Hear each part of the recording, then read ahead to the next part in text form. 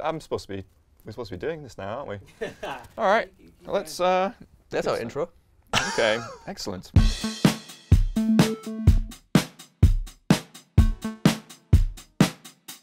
YouTube comments. They're sadly a thing. They are sadly a thing, but we have been listening to them. Some of them, yes. The yes. ones that actually have a point. Well, not all of them do. There's some good points that are being made. Recently, increasingly so, people have been noticing my impending baldness. That's something that has been coming up in the comments. Thank you for everyone who's been noticing me that I don't ever let you finish a sentence. Has that been noticed? Yes. Oh well, we could talk about that in a bit. But no. One of the things we have noticed and listened to is people saying when we talk about code, can we show some code? Yeah, well, might be helpful. So could be nice. We thought like. We've got a camera and we've got an iPad here with some code on it. So, tree shaking. Oh, so let me guess. You're just doing this so we can put a nice buzzword in the title. Yes. 12 things you didn't know about tree shaking. Oh, Number 4 will blow your mind. Class-based tree shaking is the title of this, I think. Oh. So here we go. We've got a code example here. I'm importing a load of stuff. Plugging your own library, are we? It's based on a true story. Like all good stories are. I'm importing a load of stuff. This file has a lot of stuff in it, but I'm only using 2 of them. And like modern tools like Rollup. Then why are you importing the other ones? Well, just to show that they're there. Yes, technically I wouldn't have to import them. I mean, commonly, I guess you would import this as import IDB keyval from, like, put all of them in an object. So you have, No, you no, wouldn't. No, you wouldn't. No, you wouldn't. I would do that.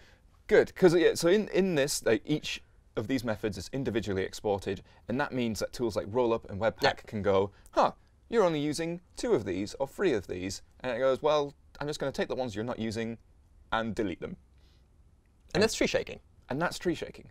And that's good. Well, because the tool can figure out what you're using, because if you don't import them, you can't use them. That's how modules work, right? Right. So like in the days where we would import jQuery, and you've got like 101 methods, and you're only using 3 of them, tough. You were taking the full weight of jQuery.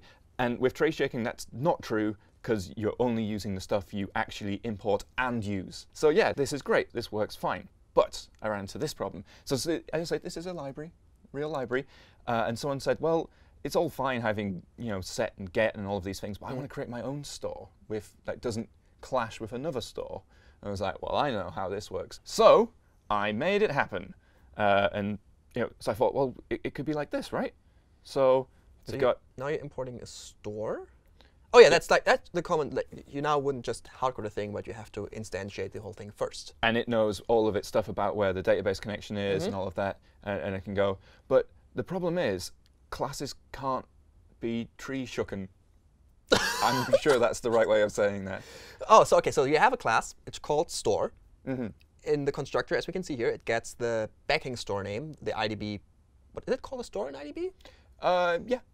Object store. And then the class obviously has all these methods like get and set, but also the other ones we saw previously, like keys and whatever there was. Yep. OK, but if you don't use one of them, ideally you wouldn't load the code, right? But it's not statically analyzable in the same way a function is. So like, here I'm using .keys, but I'm not using like the delete method. I'm not using the clear method. But it has no way of being sure about that because keys like this, it kind of looks like, yeah, that's statically analyzable, but like there are many other ways. Yeah, that's what I meant. You can do very weird things. Right, exactly. So you can do it as a string, but that string could be like 2 strings added together, or it could be some sort of functional. If I ever see anyone writing code like in the last line, I will hunt that person down. But there are legitimate reasons to do that. Like you might have a series of method names, and you want to append on to the start or remove. Yeah, I've done that myself. Like if you build your own little metaprogramming thing where you like generate event handlers on the fly, this can happen in real production code. This is not you being stupid. This couldn't happen. It can happen. And so my question really is, how do we solve this problem? And spoiler alert, I don't really have the answer. But I've seen what other libraries have done, and so like one example is this is a style of RxJS. So here we're importing the store. So we've got our store. It doesn't have the keys method on it because that's, let's say, a less common method to call. Sure. But you import another JavaScript file which has the keys implementation in it. And that just mutates the prototype? It mutates the prototype, exactly. So this would be the implementation. I mean, it works. I totally get it. Yeah. I'm always wary when suddenly the order of imports matter. I feel like that's a dangerous path to go down. And generally, like, mutating the prototype is, I mean, it's been done for years. I'm not saying it's bad or stupid. It's just saying it feels dirty. It feels like there should be a better solution. Absolutely. And part of the problem with this as well is if you import it but don't use it, tough. Because that's not statically analyzable once again. You know, Rollup or Webpack so can't it tell. shifts the burden onto the developer rather than just being a tooling issue. Yeah, and it means you end up doing this import for every method. It's the kind of long strings. It's a bit messy. So, yeah. So, thinking about other ways of doing this, and there's a JavaScript proposal which I really like, that I'm a big fan of, called the bind operator. Yes, I remember the bind operator. So here we're importing store and the methods. So store basically, just in this specific example, would practically more or less be an empty class, right? There's not much in there. Exactly. And you would call it like this. So store, : set. And that's essentially saying, call this set method as if it were an instance of store. If you have a function in JavaScript, you can use .call. You cannot just use parentheses to invoke it, but you can use .call. And then you give it what should be this inside the function, like the this. What is this supposed to be? And yeah, here I have it. And what the parameters are. So in the bind operator just says, take my left side as the this, and the right side just do a normal invocation. In this case, so the store set function kind of thinks it's being called on store, even though there is no tight coupling between those two things. Exactly. So you use this just as you would in a class, and this will refer to the store as it would within the class. And this can be tree shaken and all of that stuff. If you don't use it, I've used this in Babel a couple of times, but I don't think it has shipped yet anywhere. No. And this makes me sad that it looks like the whole proposal is dead. Like, oh, that's sad. It does make me sad. Do you know why?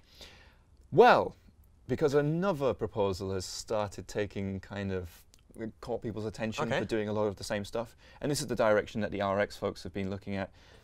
So same again, you import the store and the separate methods. Like the same as before. But, OK. So this is the pipeline operator. What's the difference? Well, so what this is saying is take the right-hand side, treat it as a function, and pass the left-hand side to it. And call it. So set right now is a function that you invoke, and it returns another function. Yeah, great, isn't it? So your implementation of set would look like this. So here we got a function which returns a function. The first one takes the key and the value, and the second one takes the store. I see. I mean, the ugliness is hidden, but it is ugly. Yeah, yeah. And this is the way the sort of RX folks are sort of looking at. I think it's OK. I think you're right. Like, writing it is confusing. Explaining to someone that, oh, yeah, this is a function that returns a function. That's how it works. So I think I've seen this operator before, the exact same operator in F#. Yes. It works differently there, though, because there, basically, what is on the left-hand side will become the first argument of the function of the right-hand side. So in this case, it will become the first argument, but it will be like... But of the function it returns. I see. I thought it would be basically injected in front of the other argument. So that you don't have the necessity to create a new function first before you can start using this? So there is an alternate proposal which looks like this. Here you're using a question mark to say where store would be passed into. I see. And this is sort of the hack style of it. So where's this at? Is this? So this is stage 2. There are like 2 main competing proposals for the pipeline, and then that has spawned like another 12T7 variants of the 2, or ways of trying to combine the 2. So that's, it's very much kind of experimental, still discussing the features land. But I keep going back. Yeah, I keep going back to bind for things which are instance methods. And I feel like even if this ships, I feel like I would end up going for something more like this. Oh, yeah, that's actually not too bad. Like where I have a do method that takes... Which legit just under the hood probably switches it around, right? Which legitimately under the hood is just going to do...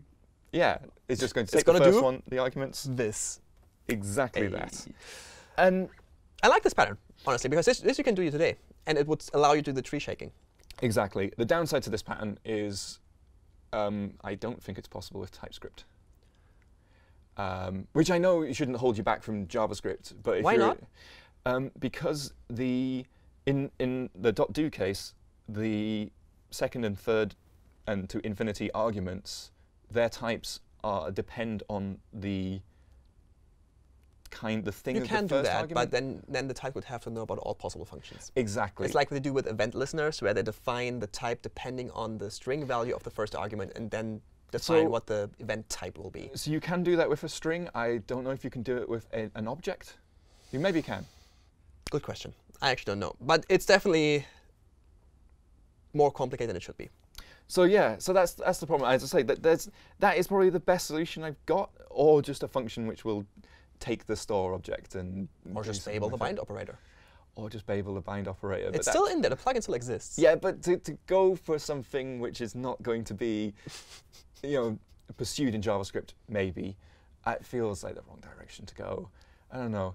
There's one more proposal which is kind of just being talked about, which I kind of like, and it would be a way of having an instance and a declarative way of saying, take these extensions and apply it to this class, but only in this scope.